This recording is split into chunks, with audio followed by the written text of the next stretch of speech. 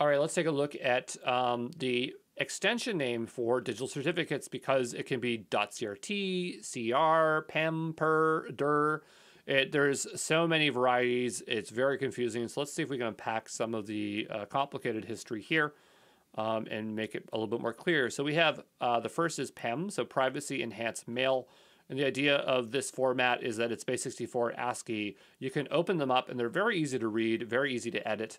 And it's the most common format for X509 certificates and for certificate signing requests and cryptographic keys. So the PEM format normally have the following extensions: CRT, PEM, CER, and key specifically for private keys.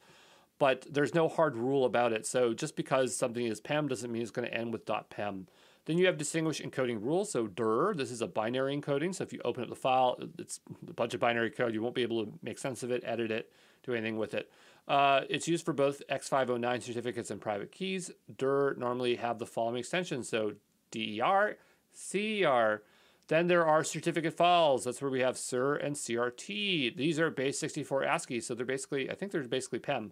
And CER and CRTs are interchangeable extensions. So you can either have, they basically stand for certificate file, right? So that's what it's saying. So it's like, hey, CER is a short form certificate file. CRT is a short form certificate file, right?